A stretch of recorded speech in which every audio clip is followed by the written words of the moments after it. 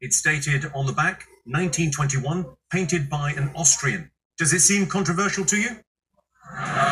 Well, I can tell you, the painter it's attributed to is very famous, although perhaps not primarily for his art. Here he is.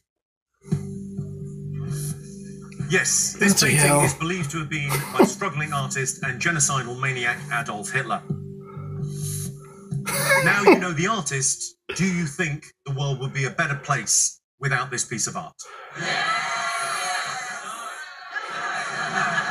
Well, the good news for you, our audience in the studio this evening, is that's not a rhetorical question. I'm going to be asking you later on, should we preserve this for the historical Really, Channel 4? Or should we destroy this piece of Hitler's art permanently?